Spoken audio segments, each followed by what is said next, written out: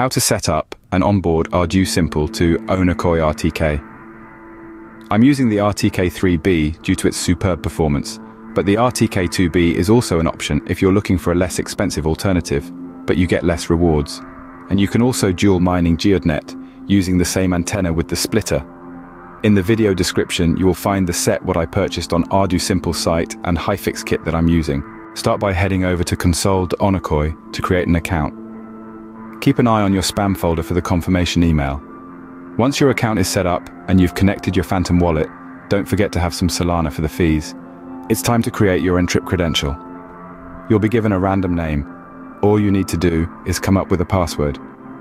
This will be used to connect your Ardusimple receiver to Onocoy. If you have attached the Wi-Fi module to the Ardusimple, connect to Wi-Fi NTRIP master and type the address 192.168.4.1 into your browser. This will take you to the NTRIP settings of your receiver. Connect the Ardusimple to the internet via your Wi-Fi and then connect the Ardusimple to Onocoy.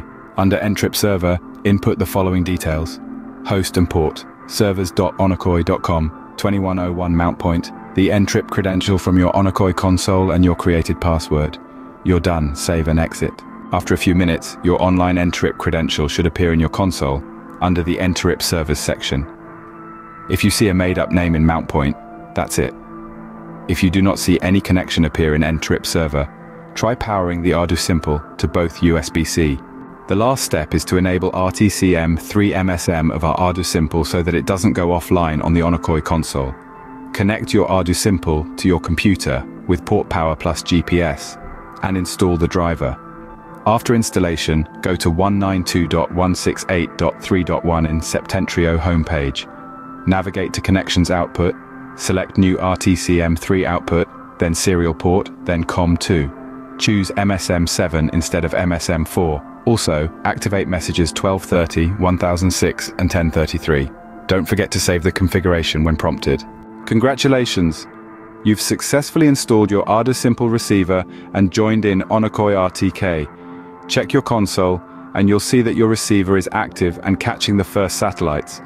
Expect your first rewards after approximately 2 to 3 days. If this process seems a bit daunting, consider choosing the Plug&Play NTRIP-X, link in description. In our next video, we'll show you how to upgrade with the Septentrio program to improve reception and therefore rewards, and how to select the Hyfix antenna through version 4, 14.4. Until then, happy mining.